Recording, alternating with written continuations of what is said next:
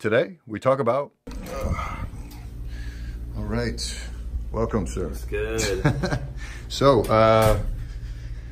this is the shoe room, shoe gallery, the shoe collection. So, I want you to take it all in as someone that doesn't really mess with shoes as hardcore as I do, obviously, right?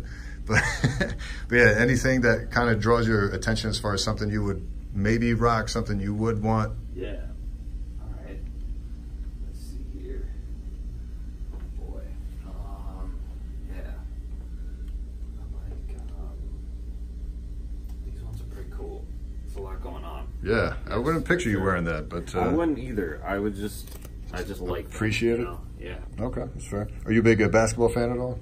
Not much anymore. Okay. Yeah, these are Russell Westbrook's signature shoe, and you know, he's big on fashion and like loud outfits and whatnot. So this was like perfectly capturing his essence there. So what was this? The 0.2? Because yeah, I think this first version is this white and black version that came out with the Jordan line, because he's signed to Jordan as a sponsored brand, and then that was the first show they put out for him with the Westbrook logo, and then this being the second version. Boom. So all right, that's one. Dope. Oh, I like these a lot. Yeah, these I would actually probably wear. Oh yeah. I like the just like black and white, but it's like mad shades in between them. Dude, I've noticed that with anybody I get through here, comics or just friends of mine who just aren't into shoes, like they'll gravitate towards the simpler, plainer shoes, and everyone else is like, oh man, how could he skip the cool red ones or whatever? They're like, nah man, this is just like... I'd be like if I made a character on stage. Yeah.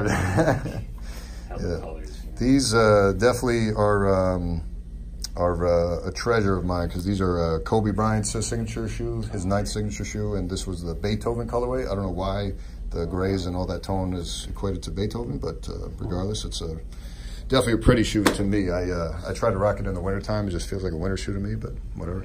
Yeah, it's got the like snowstorm-esque schemes. All right, so third of the way there. They're kind of cool. Which one? I'll probably put them in the... They're kind of ugly though, but they're kind of cool. Which one? The Ewings. Oh, the Ewings? Ewings, yeah. All right, so you on the fence on that, or you want to? Yeah, I'll probably put those on my ugly team. All right, so we'll revisit that next segment. Sure. So you still got 4 more to go here. All right. And there is a whole nother wall on the other side. Don't forget that. All right. Yeezys, let's go. Let's go. Yeah, let's keep it simple. Yeah.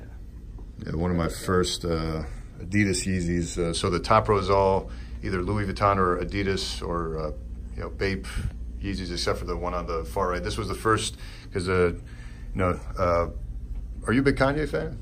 Yeah. Music-wise, yeah. So like, you know, when he was starting, you know, with Nike, and then he left Nike and then started with Adidas, with this being the first Adidas shoe he had, first the high top, and then the low tops came out, this being... What album was he with Nike, and what album? Yeezus had just dropped, I think. Okay. Right, in the transition zone, I believe. That makes sense. Yeah, so it was, and I don't know that was like the, and before I forget, these are the Pirate Black 350 Boosts. Comfy, but the newer version that he put out later was a lot more comfortable by far. But anyway, yeah, he I think a lot of it came down to he just saw like how much draw he was bringing, especially when, because these dropped, the first Nike Yeezys, and everyone was losing their mind, but then when the second ones dropped, people really lost their mind, especially with the Red Octobers. And then he just realized like his value, and was just going to Nike like, yo, I want royalties. But Nike's like, nah, no royalties. You're not an athlete. You're just an entertainer. Which nowadays the script is kind of flipped.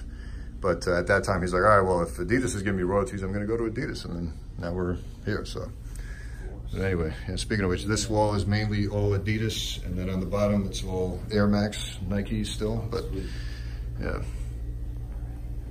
Now I gotta go with the Vans, man. Vans, yeah. Classic slip-ons, the Spicoli joints, checkerboard pattern. Dude, I had a friend in college who had these, and I didn't know shit about shoes back then, but I saw him wearing these. I was like, yo, these are kind of dope. I kind of want these. Boom. All right, so there's that 4. So you got 2 to go. 2 to go. All right. My starting 5 and then my 6th man. Gotta pick, go with the PF Fly. Hey, yeah, the Sandlot colorway. So this was the, did you watch that movie, Sandlot? Yeah. This was the advertised shoe. It kind of came with a cool little box with a tribute on it, if I remember correctly. But I think I've only worn these once. But they're not bad. All right, one last one, man. Last pair. Let's go.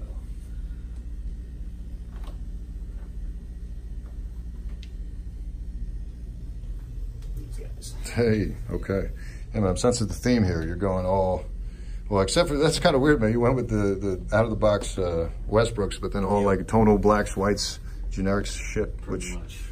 All right, so this is like your stage shoe, and then everything else is like your daily wears, I guess? Pretty much, right? Yeah, okay, yeah. fair enough. So these being the Flyknit 2.0, Flyknit Racer 2.0s, if I remember correctly. I have not worn these in probably literally a year or more, but these were like the hopping thing for Nike. How many could you wear in a year, really? Well, yeah, that's a fair question. Well, I'm trying, man. Like, I'm trying to get to all of them. Like, some of them I still haven't worn ever, and then other ones like I really, really like, so I try to wear them like multiple times. It's just my struggle, you know. It's like, what are you gonna do? Yeah. But anyway, all right, man. So, any honorable mentions? Anything else that got to you, or you think you're good with that? I like the red ones up there. What do you say? Red Octobers, yeah. Yeah, those are cool. All right, fair enough, man. All right, cool. So we'll see you on the Ugly Six segment. This may be a little more exciting. Peace.